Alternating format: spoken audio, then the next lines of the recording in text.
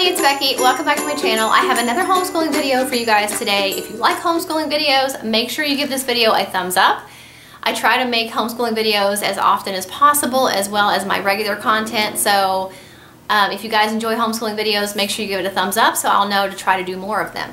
Today's video is actually something that has been like scaring me and worrying me for years now, and it's basically how to keep grades for your kids. If you don't know already, I have a 13-year-old and a 7-year-old. My 13-year-old is getting ready to start 8th grade and my 7-year-old is getting ready to start 2nd grade. I am so excited to tell you, this is like one of the most exciting homeschool epiphanies and breakthroughs I've ever had, and I have figured out how to keep grades with a free program that does not require me to pay anything or subscribe to any kind of a website, because there are grading programs and grading websites out there that you can use that I think from what I've seen, a lot of them cost something.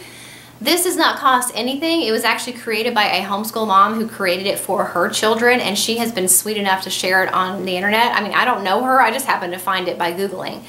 But it seems like it's a great program. It is free and it does everything for you. This is pretty amazing. I'm super excited to have found it. I can't wait to start using it, and I thought I would share it with you guys in case you're in the same boat as me. You have no idea how to keep grades. You don't know which program to use. Do you get software? Do you subscribe to some kind of website that does that for you? So hopefully this video will be helpful for you guys. So I'm going to link in the description box the website where I found this free grade keeping download. I'll have that in the description box below. Let me show you how the program works and you get a better idea of that right now. So this is what you're going to see after you download the program. There's a couple different download options, and I had mine to download in OpenOffice because that's the type of word processing application that I have on my Mac. I think there is an application for other types of processing software as well. But this is the important part for me because it comes with instructions that I printed out so that I would know what I was doing when I was filling in each of the different parts of this spreadsheet. And you have your summary.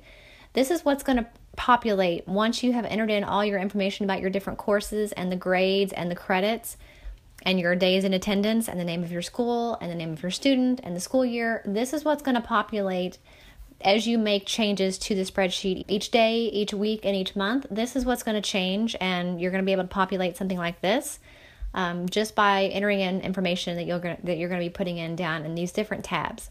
So the next tab is attendance, and you're going to basically just fill in the days you're going to be in school, leave your holidays blank, leave your weekends blank, however you want to set up the way that you do your school each day. This is just going to keep track. So let's say here we just enter a 1, and as you can see, it changes up here the school day. So it's just a really good way to keep attendance.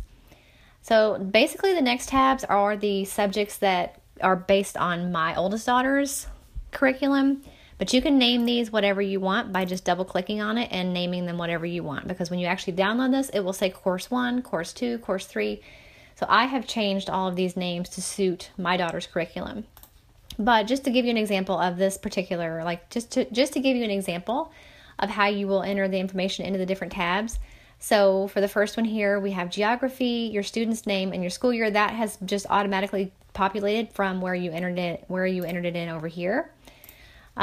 If you want to assign this a credit, if it's for high school, you can go ahead and do that there. You can type in your course description, the resources that you used, all that goes right here. And then this is really exciting because you can weight the grades however you want.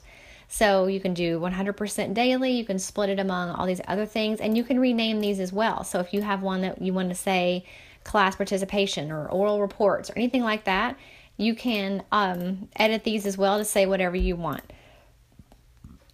So let's just say for today, we're going to enter in, So we're going to enter in today's date, and let's say that, this particular subject, she's only graded on her daily work, which she's not, but let's just say that.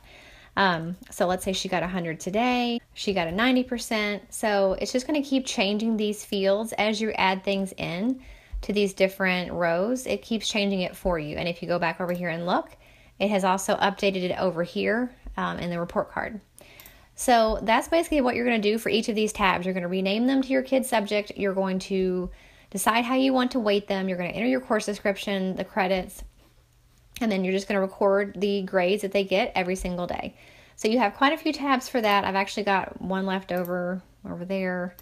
I don't know why those got out of order. You can even keep track of a book list, whether it's things that you want your child to read that year or books that they actually completed reading that year. You can put that here. Activities, they have any extracurricular activities that are something you can count towards homeschooling credits, or you can want to put on their resume or something like that. Volunteer work, anything like that you can put here. You can also record field trips, which is nice.